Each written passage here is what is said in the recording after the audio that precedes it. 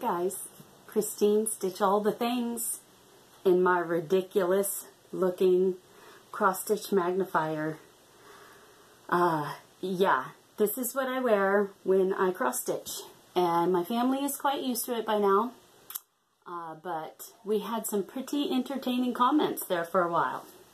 I got my new Yoctosun magnifiers today, and I wanted to talk a bit about these. I'm going to do an unboxing, but I'm also going to give a bit of a review and how I use my own magnifiers. I wear these every time I stitch. I actually bought them to stitch in the car on a trip to Oregon, and I don't even use them in the car anymore. I use them every day when I'm stitching. So a few people were curious about these, and I decided to share a bit about them. The reason why I ended up buying a new one, I referred to this the other day in my video, was that, well, you know what, let me get to the unboxing so that I can compare this one with the new one and show you. So I ordered these off of Amazon. When I got them, I think they were like $14, $15. And I got them Prime shipping because I have Prime. So when you get them, you open up the box, and it wasn't sealed or anything. Like, this is exactly how I pulled it out of the package. And then inside you get a cleaning cloth for the lenses. You get some instructions that tells you what all of the various parts are and how it all goes together. You get, of course, the magnifiers, and they come with arms attached, but they also have a headband, elastic band, and I use this instead. I tried using the arms, and it was too uncomfortable for me. And then you get a take that off, a case that has different lenses in them, and the lenses range from 1 times magnification up to 3.5 times. So you get a 1.0 magnification, 1.5, 2.0, 2.5, and a 3.5 magnification. The ones I use all the time are 2.5. I have come to discover that that's the best one for me when I'm stitching. That's the one that works best. And then it also comes with 3 batteries that you can use to start with it. This part right here is where the batteries go. So briefly, before I set up the new one, you can see right here there are it has a nose piece with some little rubber covers on them. I took the nose piece off mine. Why? Because after a while I lost, these started coming off. Now these aren't coming off right now, but they ended up with like a little crack along the edge there, and then the rubber part would come off. I didn't put a drop of glue or something in there the last couple of times, and I really should have. And so that's why I ended up with a new one, because basically this is just a sharp metal piece, and when I lost one of the nose pad covers, I had metal digging into the, not really digging, it just sort of sets there on the side of my nose. It got really uncomfortable. I looked everywhere for where this nose piece cover could be, couldn't find it, and so I thought, you know, this is a good opportunity for me to actually get a new one, take it out of the box, and show you how it all goes together. But what I had done in the meantime was the nose piece here is just held on by 2 screws. It's one there and one there. So I took it off, and I was using it, and it works fine, except I had to tighten this really tight. So this is pressed up really hard against my head, and then sometimes it'll start slipping down. And I didn't like that, so I just thought, get a new one. And if I find the other nose piece, I'm going to put this back on and glue my nose pads on there. So if you find that your nose piece, the rubber cover comes off, put a little drop of glue in there and put it on, and don't mess with that. Don't wait. Okay, so when you first get this, you can decide to either keep your arms on or take them off. And all you do is right here is a little button, and you just push it. I don't know how well this is going to work with my nails. My husband, I usually just hand it to him and say, can you please, because I don't want to mess with it. Let's see if I have one of my screwdrivers around here. Oh, here it is. I'm sorry. Yeah, you just have to press this down because it's just a little plastic thing that pops up, and then it'll pull right out. Just like that. Do it with both sides. And I tried both ways and stitched with both ways for a while to make sure that I found the way that I liked. I will say, to start out with, if you get headaches a lot, this is not something for you. The reason why is the batteries are sitting on the weight, I should say, of the batteries. This isn't that hard. It's really just my nails, and I just am not pushing this plastic tab down enough to get it out. This is me, not it. Because you see, this is, hang on. See if I can get it to focus. You just got to push this thing down and it, oops, slides out this way. And I'm not pushing it down good enough because of these ridiculous nails. Thank goodness for my mister. He just walked in and I asked him to help me take it out because these ridiculous nails. It's not that hard.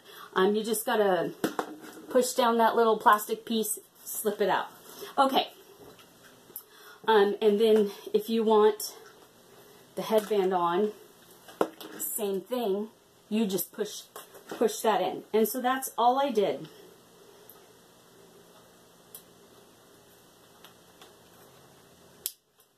And it clicks right in. It probably is a little tight at first just because it's new, but when you push those in, they'll click, and now it's set up headband style. Okay, batteries, like I was saying repeatedly, they go in this little compartment up here. There's a little piece you push down there, and then you just pull out this, and then you put in your 3 batteries. A quick note about batteries. These batteries, when I put them in, they take 3 AAA, obviously come with it at first. I use 1 set of batteries per week. I ended up, my husband and I use rechargeable batteries. So we have a Lacrosse Technology battery recharger with rechargeable batteries, and so this is what I use. And 1 charge lasts me probably somewhere between 25 to 30 hours, I think. I think I change them out like once a week. And if I stitch a lot on the weekends, it ends up being a little bit more. And so because I was going through batteries, I would have been going through batteries quite a lot. I was glad that my husband had this because I use it all the time now. And I'll put a link to where I got the battery charger on Amazon in case you wanted to know about that. Anyway, so you just put your batteries in here and close this back up. Now, I will note before I move on from this part here is this rubber part that rests against your forehead. If you don't take off your makeup or just end up using it a little while, yes, your skin cells will rub off in here. And I just take this off and I just clean it with a soft bristled brush like a little nail brush or something and some soap, and clean this occasionally because that's gross if I don't, in my opinion. Okay, now I should probably put these batteries in. I'm going to fast forward this part so you guys don't have to wait for me to do this.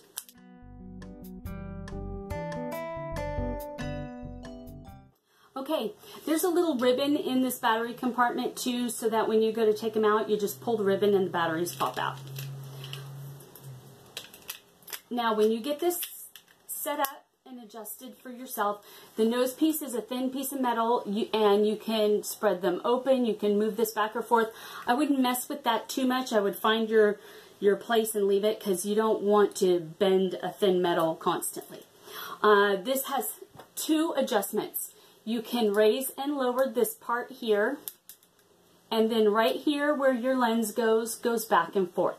That way, when you go to set this up, you can get it fitted to where it works best for you. Mine, I can't remember now, but I think it ends up being down one and sort of more tucked in towards my face. But I like to use the 2.5 magnification, and this also, I broke this. My husband used some Gorilla Glue stuff to fix it. I'm trying to verify, yes, it is 2.5 magnification. And it tells you right in here, there's a tab, and in there is molded the magnification number. And you just stick it.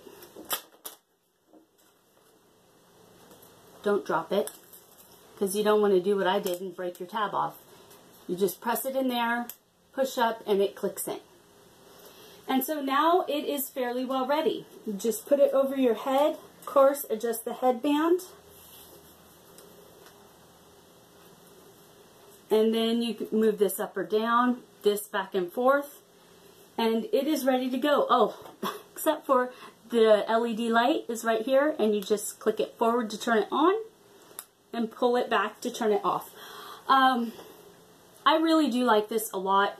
I like not having to mess with the big lamp over me, over my work.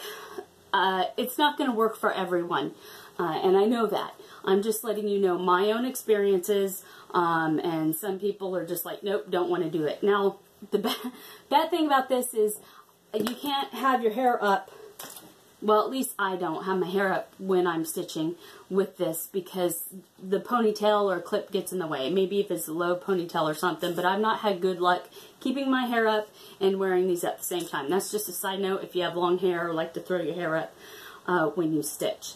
What I'm going to do next, I'm going to stop the video and set up my stitching and show the camera angle so that you can see how it lights up the work, how well it does.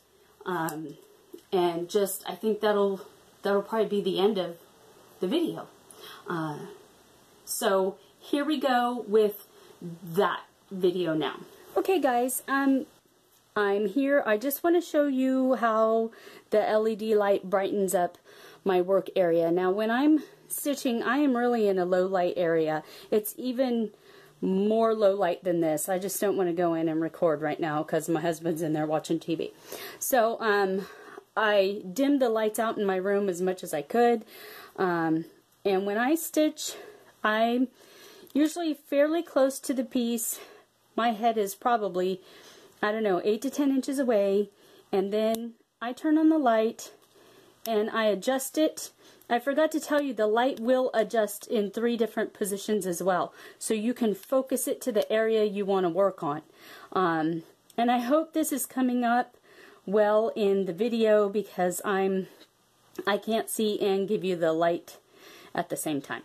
But anyway, it's fairly bright, I think. And it works great for me because I've got my magnification, I've got my light that's centered in this area, and the only thing I have to be careful of is when someone calls my name that I don't turn and look up at them, because you can see the light's going to go right in their eyes. So I've gotten a little bit more careful about that since I started using these. So anyway, I hope this gives you a good idea of whether this will be useful to you or not, and I'm just messing with the different positions I can put the light in and turn that off, and I hope it's helpful to you. That's it. Okay, I hope that this review, this unboxing was helpful. You know, I end up getting a little scattered with my thoughts, and I'm sorry that I do that. I start to go one direction and remember something that I want to say, and I will try to get a lot better with that. But if you have any questions, if there's anything I didn't cover about this that you would like to know a little bit more about, please leave me a comment. I will get back to you as soon as I can. In the meantime, thank you for watching. Thank you for subscribing. And happy stitching. And if you're Susanna, happy knitting and happy crocheting. I hope you all have a wonderful week. Talk to you later. Stitch all the things.